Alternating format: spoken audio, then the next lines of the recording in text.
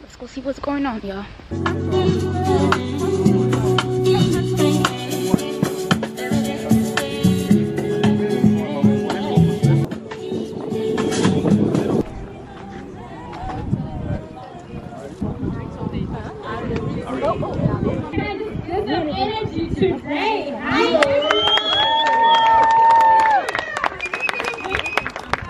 I came to Germany and I'm studying mechatronics, and so far for me the journey has been interesting, fun, stressful, crying. I'm pretty sure you can all understand because most of us are students here.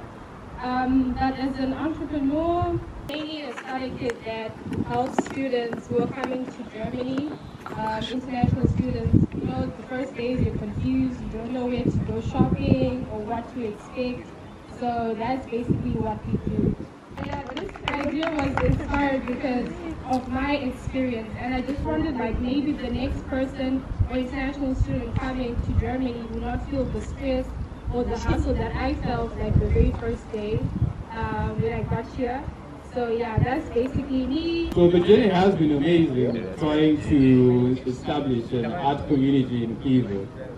So in order to bridge the gap between the natives and the internationals.